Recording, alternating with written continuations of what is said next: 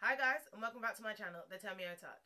Hope you're all doing well, having a good week and all that. Today I pretty much just filmed this really simple glam neutral look. You know I love my neutrals, I can't even deny it. But I kind of just wanted a look that you can pair with like any lip, like literally anything can go with this, because it's all kind of like natural neutral colours to a woman of colour. So I didn't go with any like reds or purples on the eye or anything. Really just like browns, a warm toned brown, a cool toned brown, and a nice kind of shimmer on the lid. And I did this nude lip.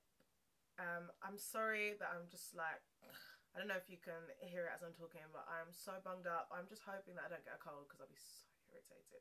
Everybody in my house has been ill and I was like, I'm not getting ill. No matter what I do, I'm not getting ill. So hopefully I don't get ill. But sidetrack.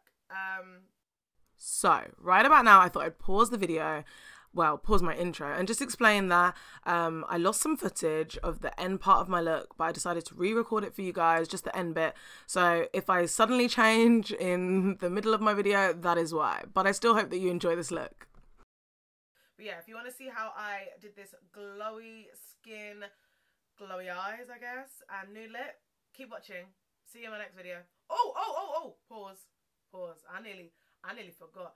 Girl, you want to like, comment, and subscribe down below. Okay, see you guys. Bye. Kicking things off with priming and illuminating, I really press this into my skin with my hands and work it in like it was a lotion or a cream, because prepping skin is key to your makeup, and so is prepping lips. I'm using my Jack Black lip balm, which you can get in Amazon, and it's the only thing that moisturizes my lips. I'm using the Loreal True Match, and it's a new formulation that's come out in drugstores or stores, whatever you want to call them, and it has like a little bit of like luminous, girl, you know what I'm saying, it has some luminosity in it. And I used a flat top brush and buffed that in, and then I went in with my beauty blender and again pressed that into my skin so that I don't get that kind of cakey look. I'm cream contouring with my black Opal foundation stick, and I should be using a brush in terms of hygiene purposes, but I was feeling lazy, so I pretty much just dabbed that up all over my skin. I went under my cheekbones, along the perimeter of my forehead. Sorry, I don't know, I'm stuttering on my words. I went under my lip to make my lip look fuller, in my cupid's bow because I have a natural dip there, and I am contouring my nose. I'm not bringing the bridge in too much further. I just like to highlight the way my nose naturally is. I don't want to look like I have a slightly different nose. And I'm blending that out with my beauty blender. I'm really ensuring that is blended. I had to speed this up because I literally spend forever blending and blending and blending and blending and blending and blending and blending. I'm colour correcting under my eyes because your girl ain't been getting much sleep. And then I just use a damp beauty blender to push that in to my lines, because you know I got some lines underneath there. What can I do? I'm using two different concealers to highlight because one has a slightly pink undertone and one has a yellow, and I feel like they just work together in my head. I don't know if I'm being weird, but yeah. I have to spray this LA Girl concealer because I find it a bit drying. Well, it's not drying, but it dries quickly, so I like to spray that. And here is my key.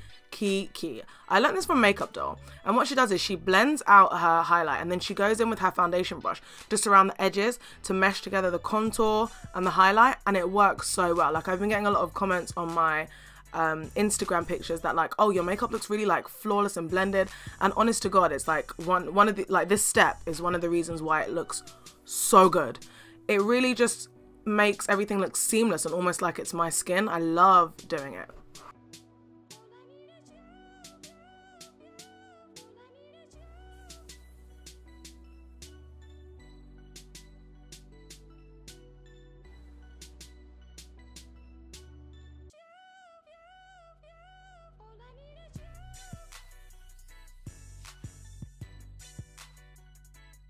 As I said before, I like to set my under eye with a brush first, just to make sure that I don't get any creases in my under eye concealer, and then I go in with a sponge and lock that all in. I don't really bake like heavy bake. I just apply a little bit of excess powder, just a tiny bit. It's not too excessive for me anyway, because I have slightly dry skin under those areas. And then I set wherever there is cream or liquid on my face with my face powder, and I hit them smile lines with a little bit of powder, because as I get older, them lines are getting deeper. I'm blending out my primer, which is just an e.l.f. primer. You can get most of these things on eBay, and then I set that with the same concoction of powder I used before. I love this NYX pencil. Like, I've never tried the ABH brow pencil, but I feel like this is a good dupe. It's really, really slim, and lots of people have said it's quite a good dupe.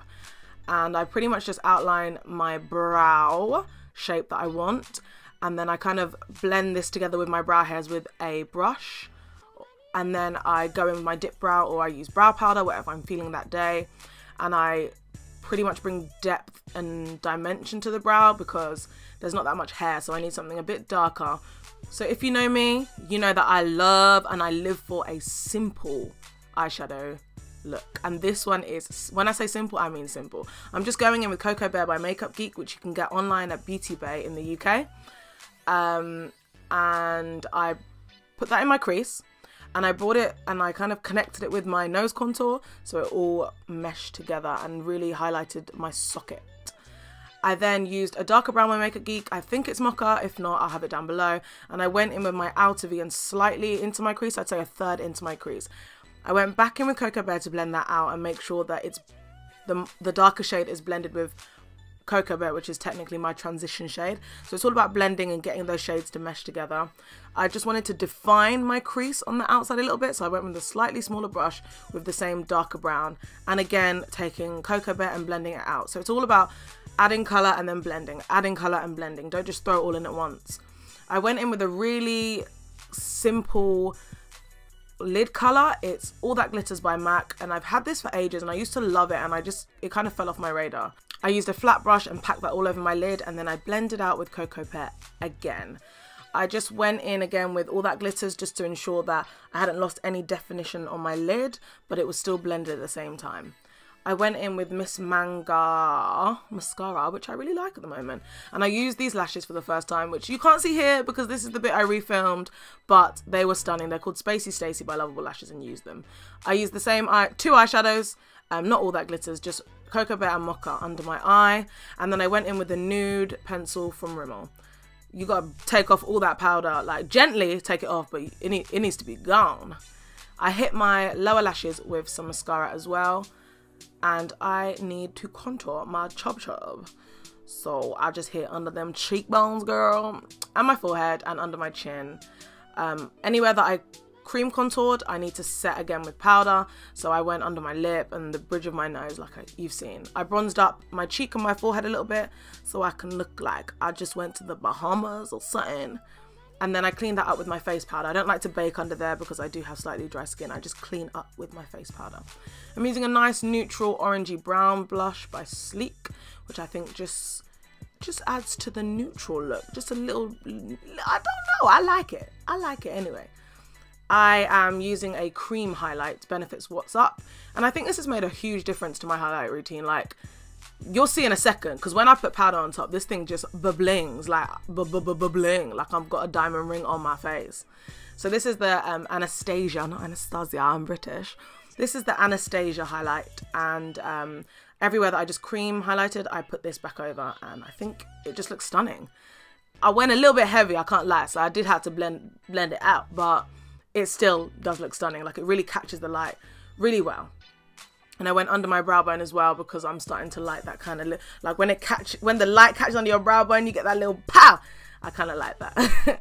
And then I went in my tear duct with the same highlighter, using a brown, well, a dark brown lip liner because I like that kind of ombre-y effect when you do nude lips. Just a little bit, not too ombre-y.